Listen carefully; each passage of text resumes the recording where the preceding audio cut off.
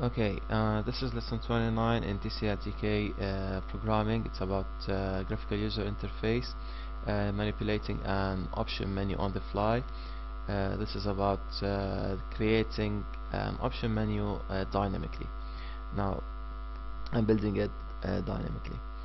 And now, what you should do first is revise lesson 20.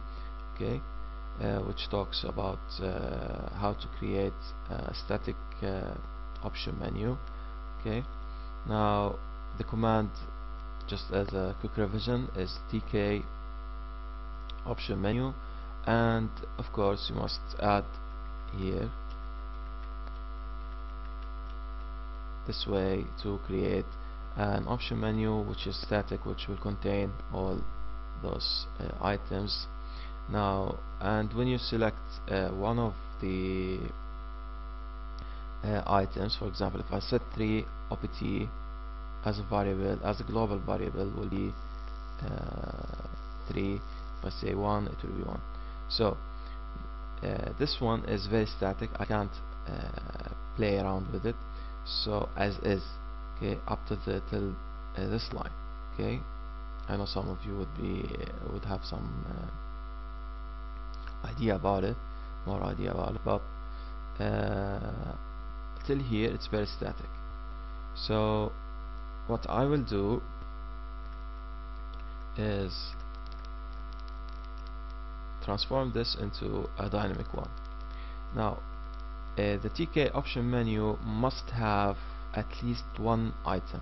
Okay, now if I want to start with a dynamic one, I must have and it's better to have an empty entry, okay, one with having a space.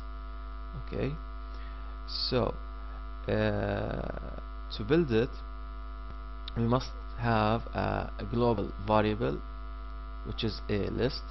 Okay, now here when I say set opt2 to make opt the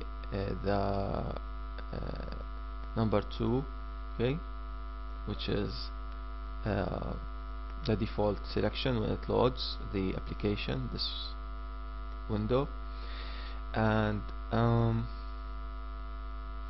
I've just copied the list into another list option menu, just to rename it, just to tell you that I have a list, and now I renamed it as option menu entries. Okay, those are the items in this list that will be added to the option menu. Now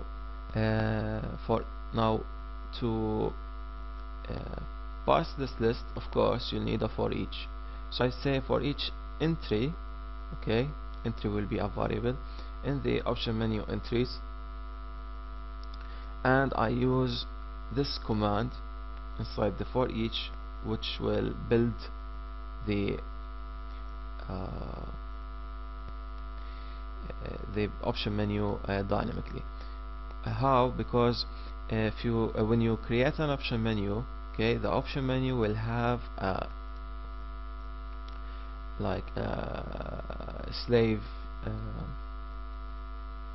widget, which is, or slave entry here for the option menu, called dot menu.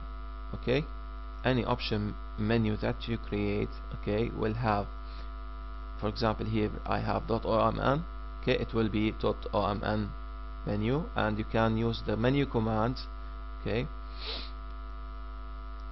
to add to the radio button, okay, to the menu, sorry, okay, using this option in the menu as label to create the entry, which is the 1, 2, 3 here, okay, until running. And because I'm using a radio button, because option menu is a radio button like functionality, it selects one of many, you don't select many of many as in a checkbox, okay, or a number of many.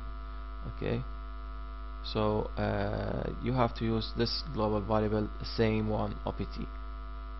Okay, I hope we're cool with this. Now this has built now for me a list dynamically. Okay, but even till here it is still static, sort of. Okay, so what I need to add and drop from this list of the menu, from this menu, I need to create an event, okay, or some functionality, sort any way you like. Okay, but here I use the simplest way, which is using a command, okay, through a button. Okay, so this one, just the one here, the first button here, is just to tell you that you've selected 2. So say for example 4, it will tell me that I selected 4. Okay, and if I selected 5, it will go and select 5. Now if I want to add to this menu, I must go through the button number 2, which is add entry, here, this one. And if I want to delete, I use the delete entry. So how do I add and drop from the list? I must tell the added entry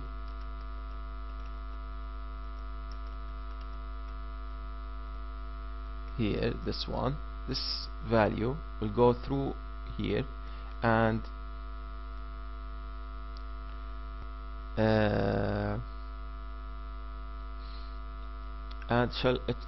must call the corresponding commands, okay, or procedures here. So I have a procedure called add to option menu, and I have another one called delete from option menu. So I go to add option menu, and we'll see how it adds. So I say added entry dot my entry get. Okay, so this entry here, the text entry here, okay, is called dot my entry. It's created below here, and I take the text within, and I just say similarly to what we've done here. I go and say .omn menu add ready button.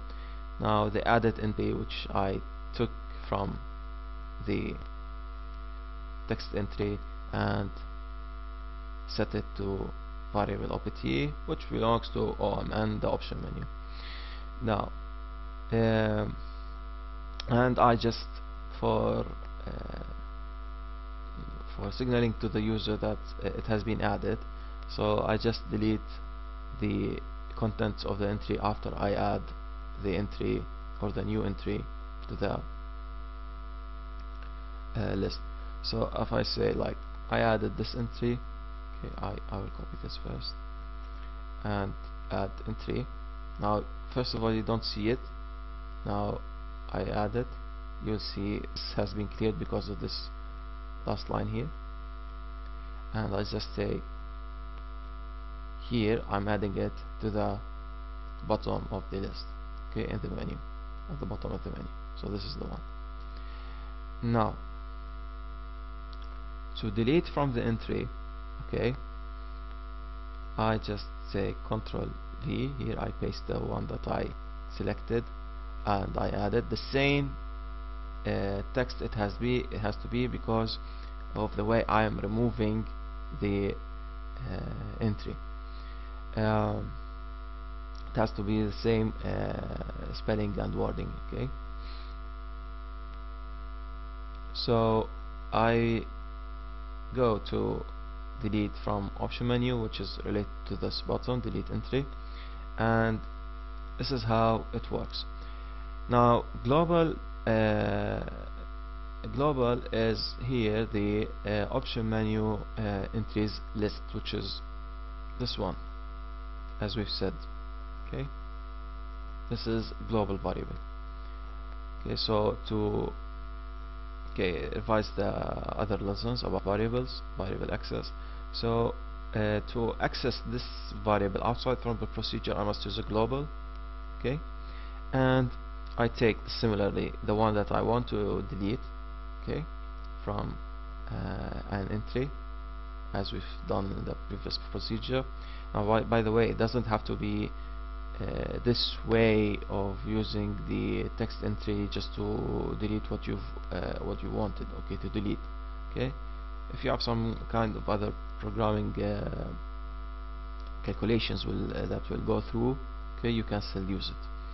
Okay, and I set again the option menu to be the ordered option menu, okay, with a deleted entry using this command named lremove.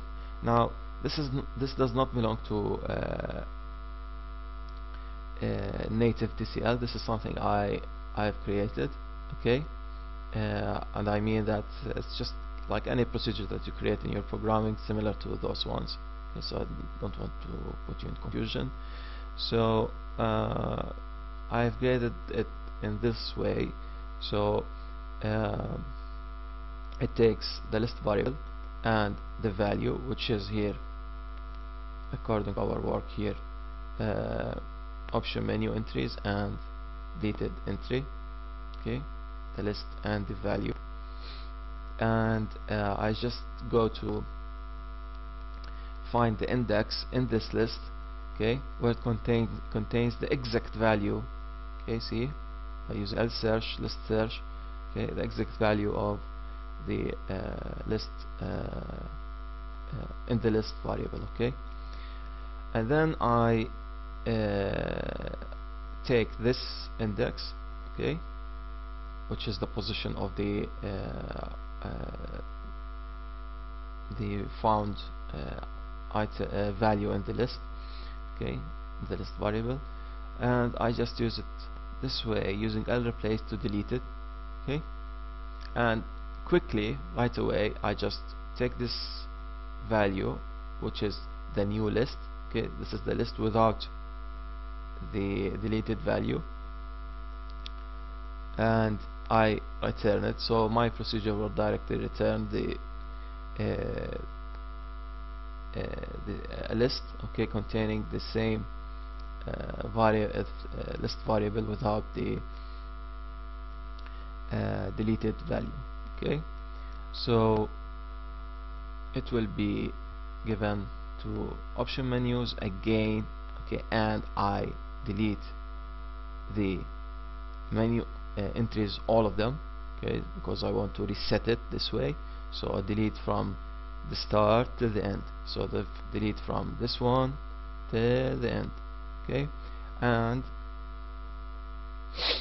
I just say for each entry, okay, similar to what we've started with over here, same thing, okay, here's our code, just make it clear, and delete my entry, because if I said delete entry, now you still see it, but if you select one of the items, because it has not been updated, okay, select one of the items and try again, you won't see it, okay. So this is how you delete and add to an option menu on the fly, and thanks for watching.